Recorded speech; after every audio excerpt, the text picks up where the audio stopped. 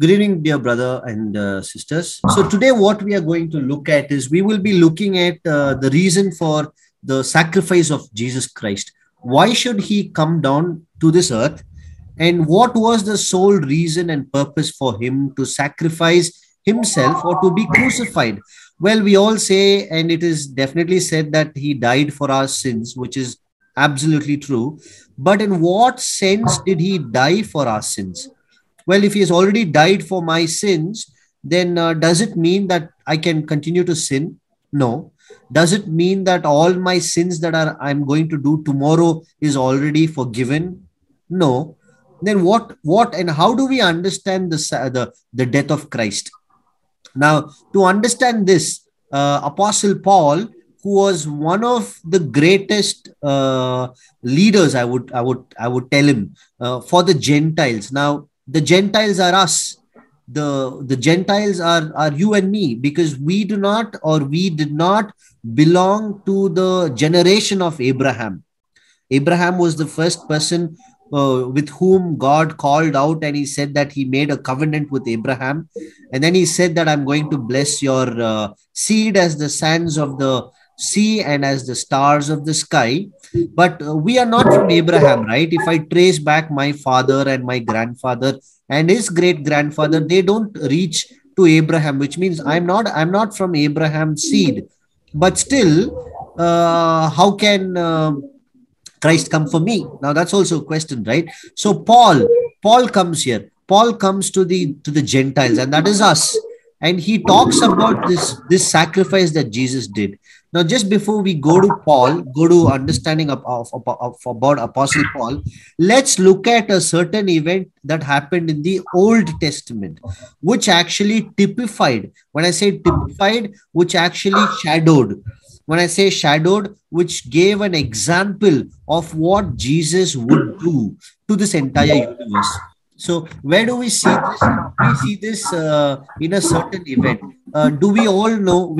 I believe that we all know the Ten Commandments. We know that, right? Now, just before the Ten Commandments were given through Moses to the people of the Hebrew speaking people, or they are also called as the Jews, before the Ten Commandments were given, all of them were in slavery. Now, how did they go to slavery? Now, while they were in slavery, have you heard about the 10 plagues of Egypt? The right from the first plague, when Moses goes and then he performs a great miracle, and then there's 10 plagues that surrounds the land of Egypt. We know that, right? Now the tenth plague is the death of the firstborn, not just the firstborn child in a house, but also the firstborn of the cattle, the firstborn of the flock, which means the firstborn sheep, the firstborn cow, calf. All of that is going to be killed or died, or they're going to lose their life on that 10th plague, unless there is a sacrifice that is being made. Now that's what we are going to look at, because this sacrifice was in direct relationship with the sacrifice of Jesus Christ. And I'm not telling this. Apostle Paul is the one who correlates both of this. So let's begin with this event. Now, what happened is that during the time of Joseph, right? Now we know that Joseph went into the land of Egypt as a slave. He was sold, and he went into the land of Egypt as a slave, and then Joseph becomes a great ruler, or next to the king. He governs the entire Egypt. The king ordered the entire people, saying that everyone should bow down to Joseph. So that was the status that Joseph inherited in the land of Egypt. Now, during the time of Joseph, there was a great famine that came throughout the entire country at that point in time, and the neighboring countries. Is that clear so far? If anything is not clear, please pause and unmute yourself, and please feel free to ask questions, dear brothers and sisters. So if we are going again once again here. So what happens is that Joseph comes to Egypt, and then Joseph has a pile of ration. He already has the barn, the storehouse, all of it. Now his brothers, 11 of them, They are outside Egypt and they all come to Egypt in search of food. And that's how they meet Joseph. But they were not able to identify Joseph. Joseph identifies them. And then there's a long conversation that happens between them. And finally, they're reunited. So that's the long story short. They are finally reunited. Now, after the reunion, after they've been reunited, Joseph sends forth. Joseph sends all of his 11 brothers. And then he says, go ahead, call all the family members and come back. The king also commands them. About 70 people in total. About 70 people, the Jews or the Hebrew-speaking people, they've still not received the status of the Jews yet. They were only called as the Hebrew-speaking people or the Hebrews. So 70 people in total, they all come into the land of Egypt.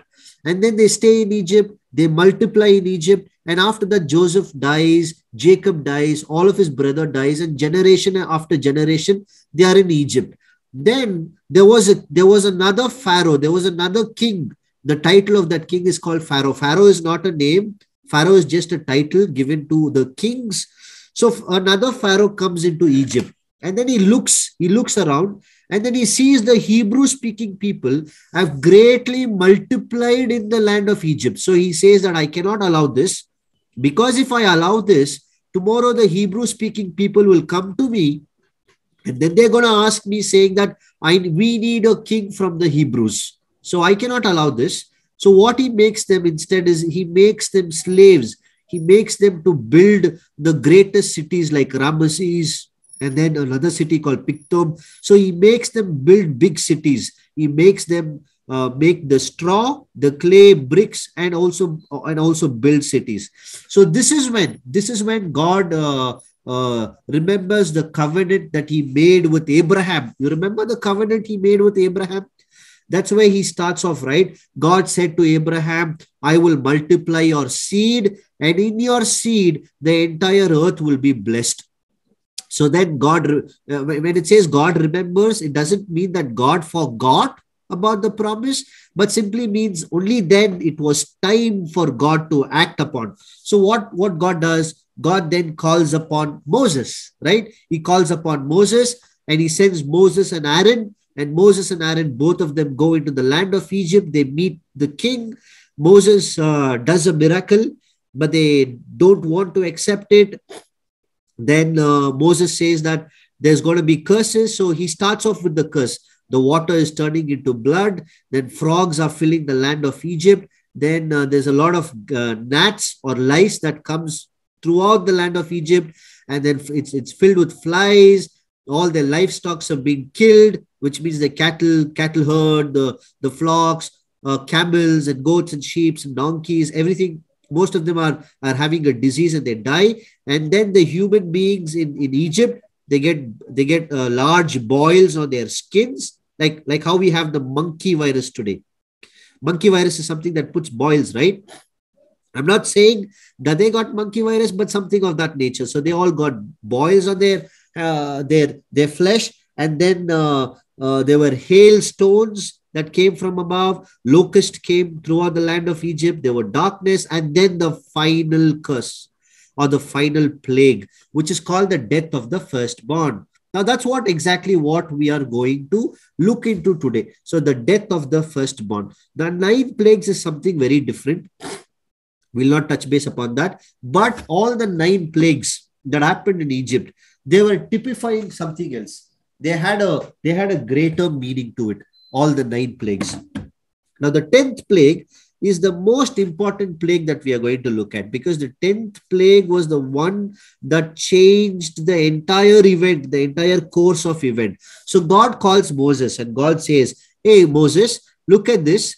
The king Pharaoh, every time there is a plague that is being sent, the heart of the king Pharaoh is hardened even further. So at the 10th plague, he's going to let you all free. He's going to let everyone go out of this land. In fact, the king will drive you out of this land, which means he does not want you to stay here anymore. So he's going to drive you out, and be ready. Dear brothers and sisters, if you have a pen and a paper handy with you, please make a note of these chapters and the verses that I'm going to talk about precedingly because it's very, very important. So here in Exodus, the book of Exodus, that's the second book in the Old Testament from the beginning. So the book of Exodus, chapter 12, verses 31 to 33. When we look at the book of Exodus, chapter 12, verses 31 to 33, all of these events is added there, is mentioned there. So what happens? There is a call in the night. So God says that, hey, look, he's going to call you in the night. You'll have to leave at once. And when you are going to leave, make sure that you are already ready and prepared, because the king is going to drive you out so that he never sees you. And then he says that this is the first month for you. That's when the calendar month also begins for the Hebrews. That's given in Exodus chapter 12, verses 2. He talks about the first month. It says in Exodus chapter 12, verses 2, this month is to be for you the first month, and the first month of your year. And what month is the first month? It's called April. For us, it is Jan, right? January is the first month of the year. But for the Hebrews, that's for the Jews, for the Israelites, the first month is the month of April. And this is also mentioned in the book of Esther, but we're not going to go into that details. But we straight away go into the 10th plague. Now, the 10th plague, the death of the firstborn. That's the most important thing that we will have to look at, is because Jesus Christ is typified in this 10th plague. How? Exodus chapter 12 narrates this entire thing. So he starts off by giving an instruction. In Exodus chapter 12, verses 3 to 13, he gives this instruction. He says to Moses, he says, Moses, I am going to send I'm going to send the final last plague. It's going to be a death blow. It's going to be a death blow.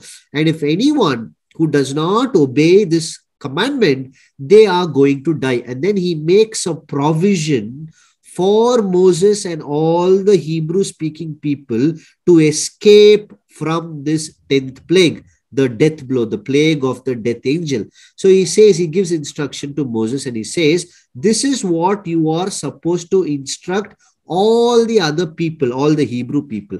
What they will have to do is they will have to select, dear brother and sister, please make note of these instructions, because like I said, it is directly in correlation with Jesus Christ. And it's very important for us to know, if we want to understand why Jesus gave himself as a sacrifice. Why should he die? This is the very foundation for us. We should definitely know this. So here is what he starts off. He says, on the 10th day of the first month. So he gives something. He says, on the 10th day of the first month. Now, the first month is April for them. So he says, on the 10th day of the first month, make sure that you select a lamb. Make sure you select a lamb.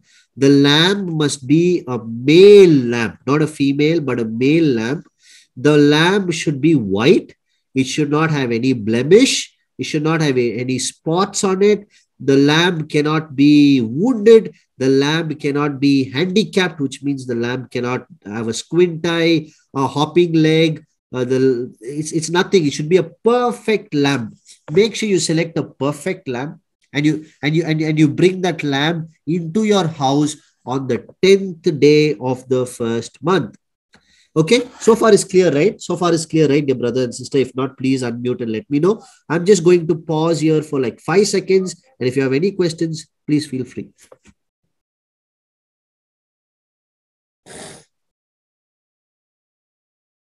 Okay, so I guess there are no questions and it's clear. So here's what the instruction. So what the people did is they all selected the lamb on the 10th day of the first month, and they got the lamb into their house, and they had to take very good care of the lamb.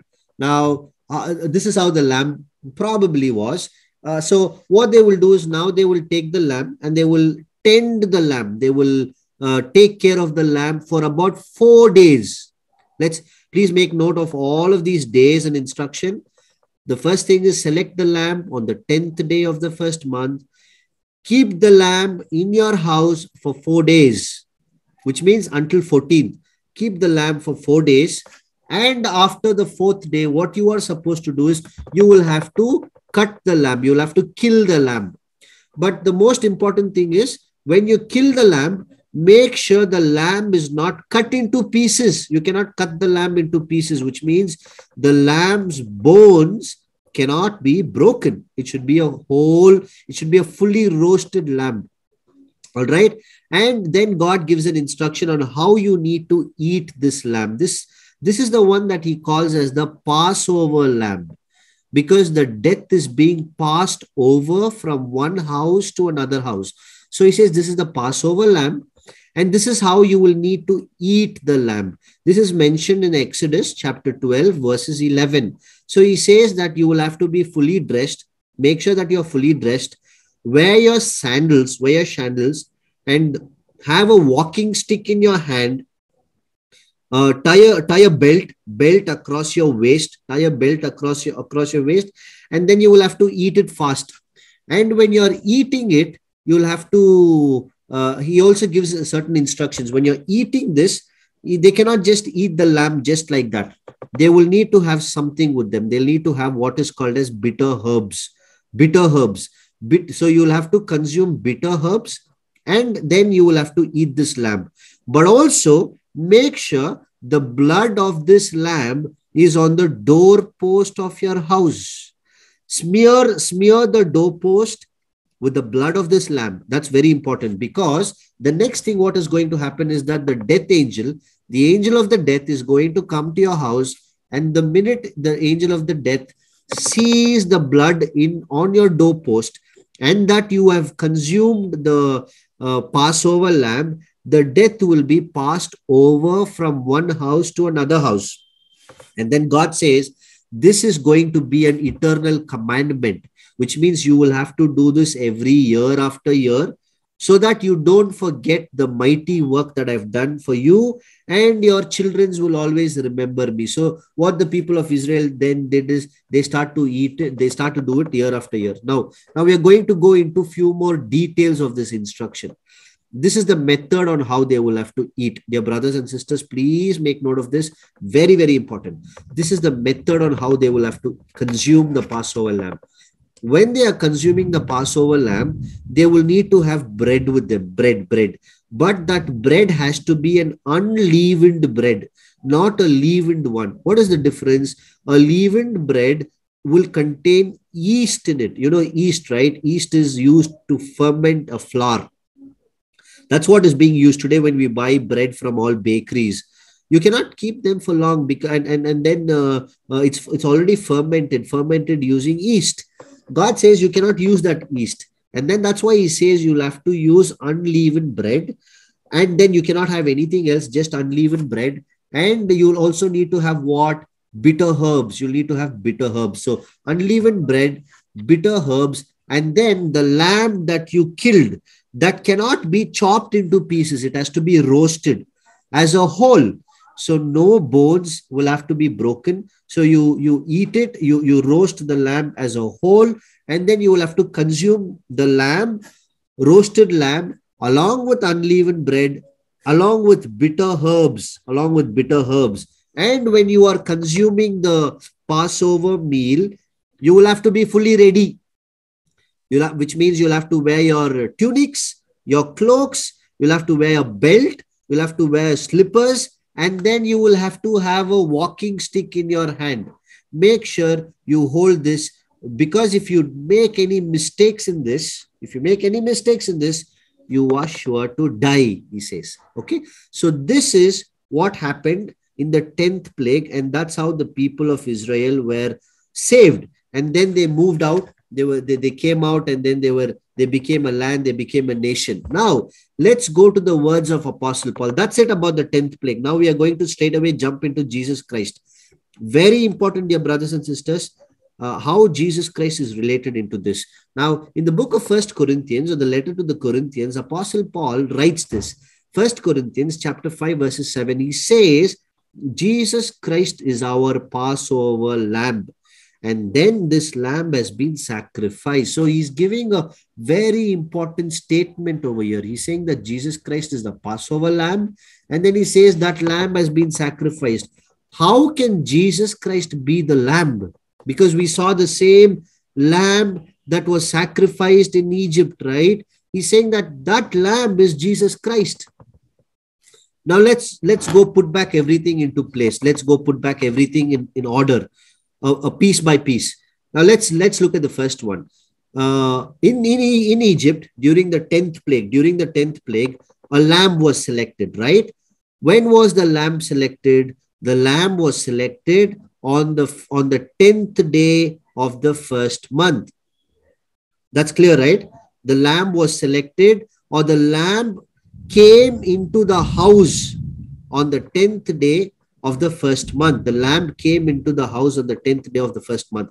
Now, is Jesus the lamb? Yes, Jesus is a lamb. That's why John the Baptist said, right, behold, the Lamb of God. So Jesus also is compared to a lamb. And then Jesus is coming here to take away the sins. How is he taking away the sins of this world?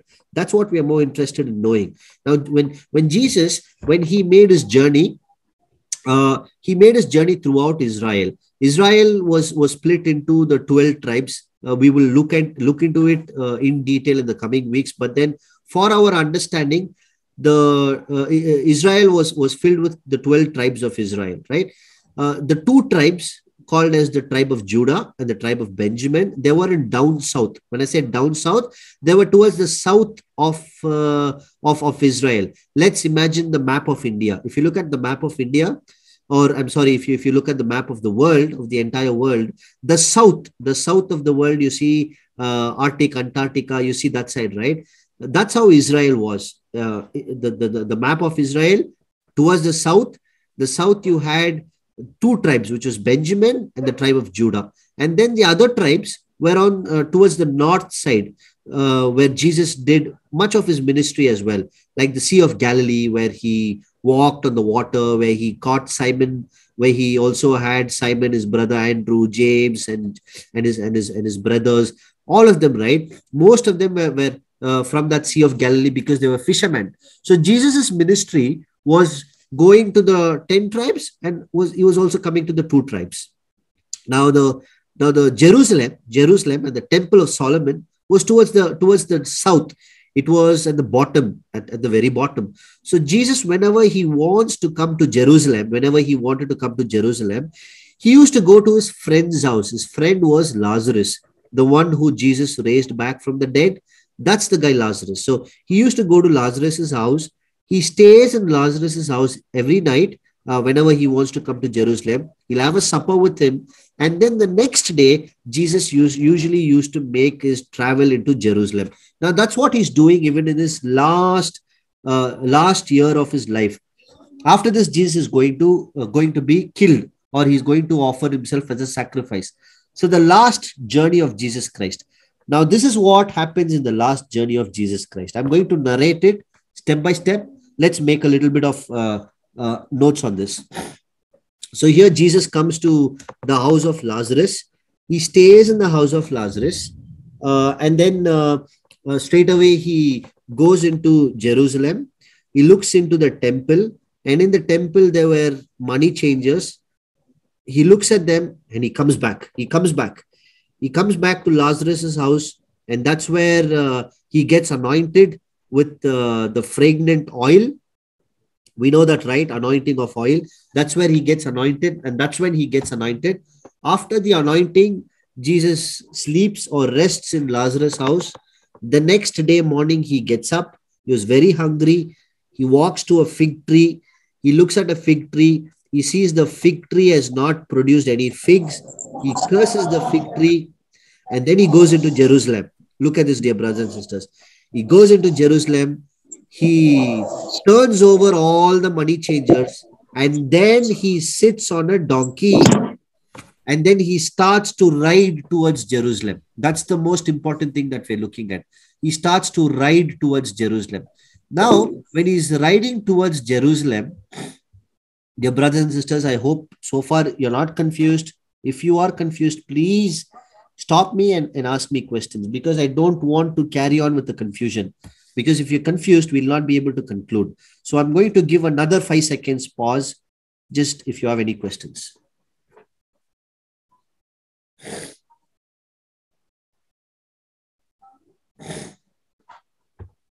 Okay. So I hope there are no other questions. All right. straight away we can move forward. So here's what happens. All right. Jesus goes into Jerusalem driving on a donkey. We know that. We sing Hosanna, right? And that is when Jesus entered Jerusalem. And you know on which day that Jesus entered Jerusalem? It was on the 10th day of the first month. There are a lot of biblical verses and proofs.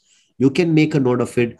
John chapter 12, verses 1, verses 2, and verses 12. If you calculate, it will exactly show you that Jesus entered Jerusalem on the 10th day of the first month, the month of April. And if you look at the Old Testament, the lamb was supposed to be brought into the house on the 10th day of the first month. Jesus is the lamb in the New Testament, and he enters Jerusalem on the 10th day of the first month. It was very, very astonishing on how the plan of God comes perfectly in accordance with each other. Now, if you look at the other place, Isaiah chapter 53, verses 7 says that Jesus was led as a lamb to be slaughtered. Have you read about that? Isaiah chapter 53, verses 7, which means Isaiah also compares Jesus to a lamb to be slaughtered. Now, in the 10th plague, there was the lamb that was selected. The lamb that was selected was without blemish and was without any spot. Jesus Christ was also a lamb. He had no defects, which means he too he was without blemish and he was without a spot. Jesus. What does this mean? Jesus did not have the blemish of a sin. Jesus did not have any spot of a sin. He was also a sinless, spotless, without any blemish. He too was a lamb. Where do we find this? We find this in 1 Peter chapter 1, verses 19, and 2 Corinthians chapter 5, verses 12, which means Jesus also was a lamb without any blemish and without any spot. Now, the most important thing, if we go back again to the Old Testament, the lamb that was being selected was kept in the house for 4 days. And on the 4th day is when the lamb had to be killed. Jesus also stayed inside Jerusalem for 4 days, and exactly on the 4th day is when Jesus was also killed on the cross. It was a perfect match between the Old Testament and the New Testament. In fact, dear brothers and sisters, you will be even more shocked that to know that Jesus was killed at the exact time when the Passover lamb was also being sacrificed. There were 2 sacrifices that was offered in tabernacle. We will look at it at a different time. At 9 in the morning, 9 a.m. in the morning, and at 3 p.m. in the afternoon. Jesus also was crucified at 9 a.m. in the morning, and he let his life at 3 p.m. in the afternoon. It was not even closely matched. It was a perfect match. Okay. And if you look at the 10th plague, in that 10th plague, the lamb must not be cut into pieces, which means the bones of the lamb cannot be broken. And this is what happened to Jesus also, right? His bone was neither broken. He was killed, but his bones were not broken at all. We see this in Psalms chapter 34, verses 20, and John chapter 19, verses 36. So his bones were just like that. And why did all this happen? Is because in the Old Testament, it was already typified that lamb will be Jesus. Now, the lamb in the Old Testament, who did the lamb save from the death? There was a death curse, right? Who, by sacrificing the lamb and by applying the blood on the doorpost, who are the ones that are going to be saved? Is it the father? No. Is it the mother? No. Will it be a brother, sister? No. It will be the firstborn. If the sacrifice was not made, then the firstborn in that house will die. So the sacrifice was made to save the firstborn. Today, dear brothers and sisters, who are these firstborns? The firstborn is you and me. The Christians are the firstborn. How do we know this?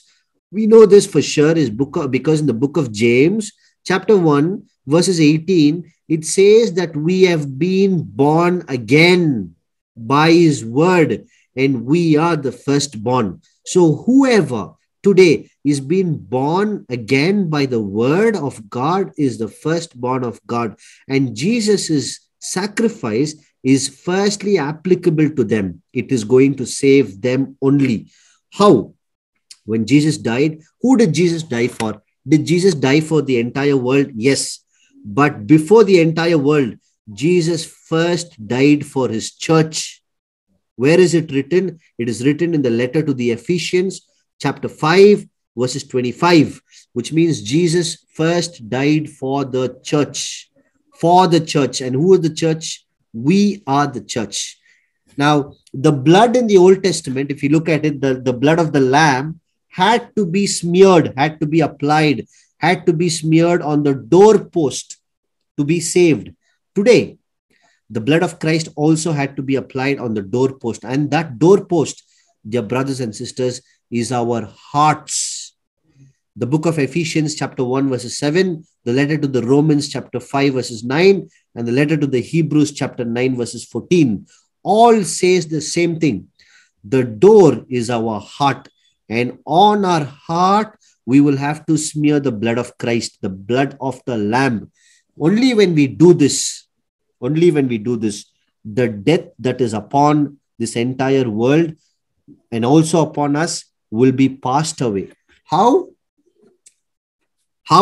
The Passover lamb has to be sacrificed. Now, if the Passover lamb is not eaten, is not sacrificed, and it is not eaten, then they will not be saved. Jesus is already sacrificed. Now the question is, are we eating Jesus Christ?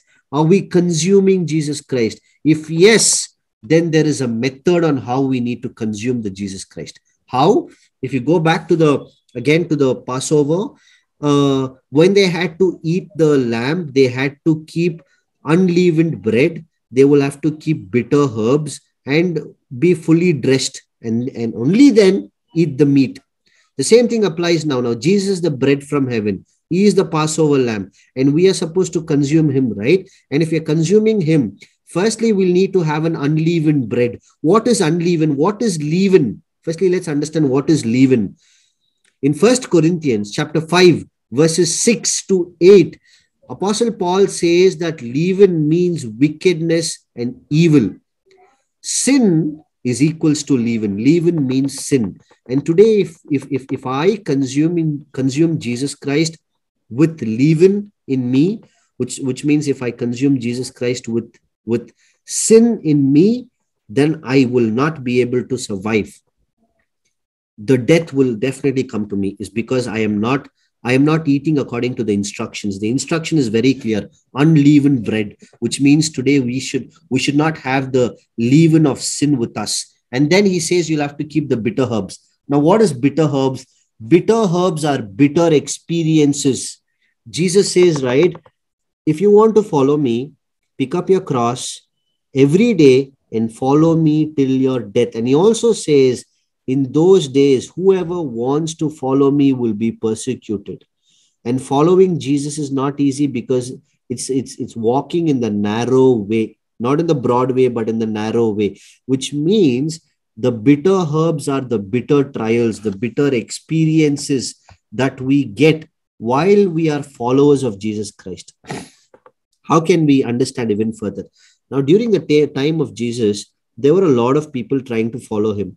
There were people who followed Jesus only because they wanted to be healed, only people who wanted to have their sickness be healed, demons casted away, and then to be fed, because every time they go meet Jesus, they get stomach full of food. That was the majority of the people. The very little people, like the apostles, excluding Judas, they followed Jesus because Jesus had life-giving words. At one point in time, Jesus talks about his doctrine. He gives a teaching, and then many people come to Jesus and they tell him, oh, your teachings are very hard. It's very hard to follow. And they all abandon Jesus and they go away. Then now Jesus looks at his disciples and he says, do you also want to go? If you want to go, just go away. But then Peter makes a bold statement. He says that, "Oh Lord, where can I go when all the life-giving words are with you?" Which means apostles followed Christ is because he had the life-giving words. Now, exactly like that, in Christianity, the majority of the people today follow Jesus Christ is only for the worldly releases. Like, they don't have a job, they come to Christ. They don't have work, they come to Christ. They're not married, they seek Jesus Christ. They have a problem, they have a disease, they have some family issues. It's more of worldly relief. Now, Jesus didn't deny help to them. He said, "Take it and go away. But you cannot be my disciple. You cannot be my follower. Because if you are my follower, you will carry all of this without making any petitions to it and still follow me." That's the cross.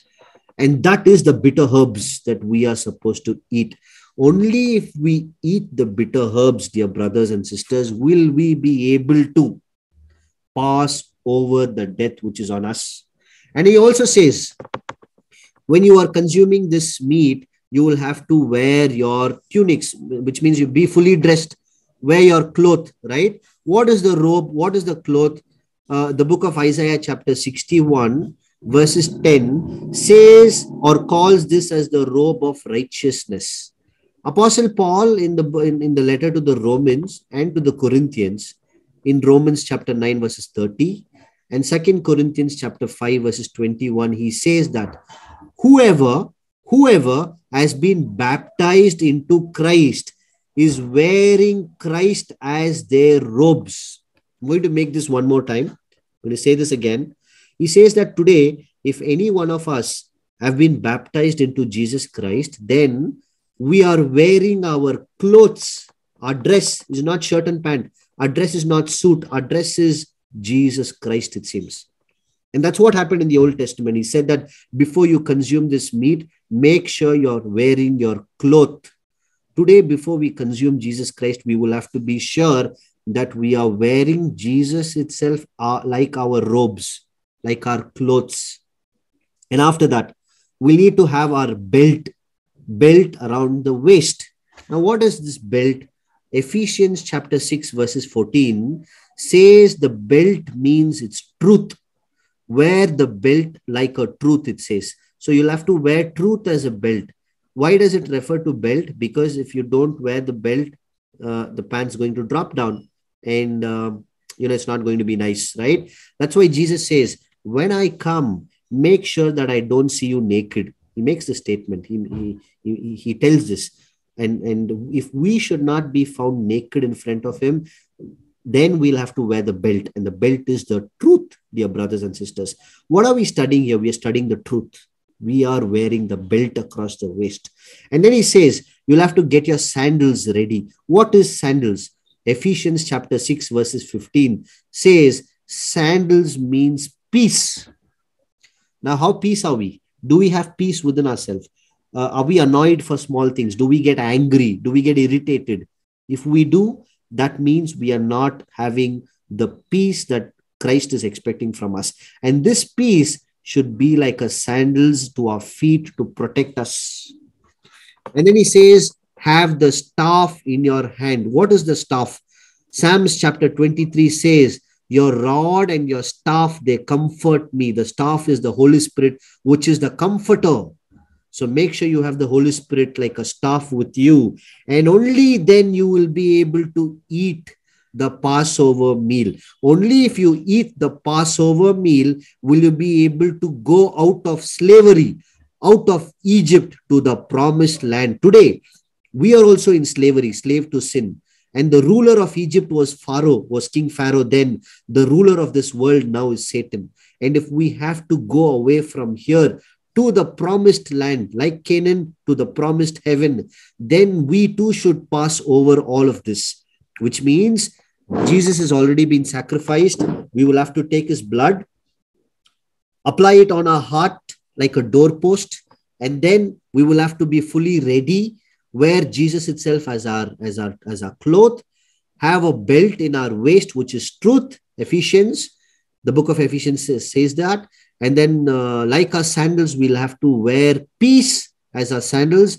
and have the staff, which is the Holy Spirit, in our hand, and only then consume Christ. But when we are consuming him, we'll have to make sure that we don't have any leaven, which is sin, and we will have to consume with bitter herbs, which are bitter experiences.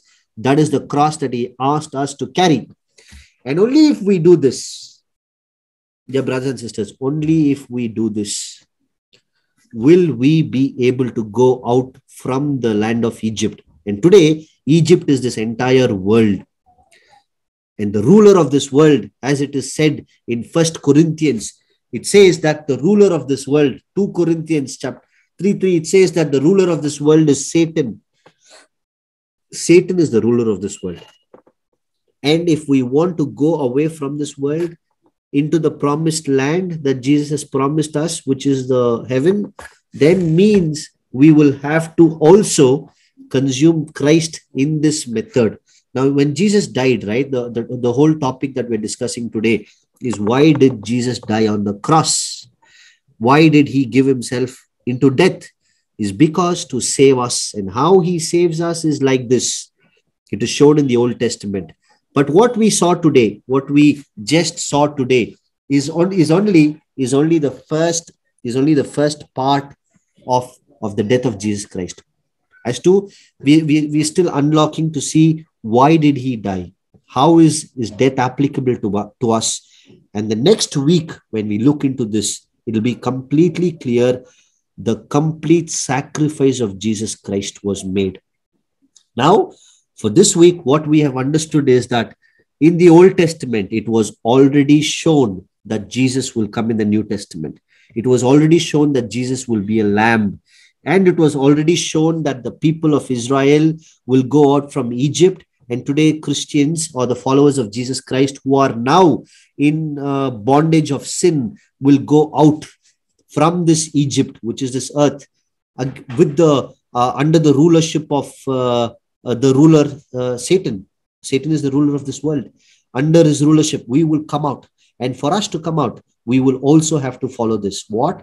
The sacrifice of Jesus Christ. We will have to apply his sacrifice into our hearts. That means we will always have to remember and respect his sacrifice and consume him by wearing Christ himself as our clothes, which is the robe of righteousness, with unleavened bread, which means without sin, with bitter herbs, and with fully dressed, by wearing truth as our belt and peace as our sandals, holding the Holy Spirit into our hands and consume it fast, so that we too will then be released and we will go into the promised land that he has kept for us, which is the heavenly calling. That's why Apostle Peter stresses a lot, and he says, set your minds on the things above and not on the things below. And we, dear brothers and sisters, we have been called for the things above and not the things of this earth. So let us fix our minds and fix our heart on the things above and keep that as our focus. And in the weeks to come, the next week, we will study in detail about the message of the cross. Why did Jesus die on the cross? What was the reason for his sacrifice, and how you and I are saved today? And from there on, for the next 1 year, we will be looking at many things from Genesis until Revelation. And God willing, we will continue to fellowship until this life is here or within this body. May God bless us all for giving us this time and also this mind to concentrate on his word and meditate upon his the sacrifice of his son. And may we store this in our heart without forgetting, and write this into our mind, so that the next week when we meet again, these truth might be fresh yet in our hearts and in our minds. May God bless us, and let the peace of Christ be in all of us. Amen.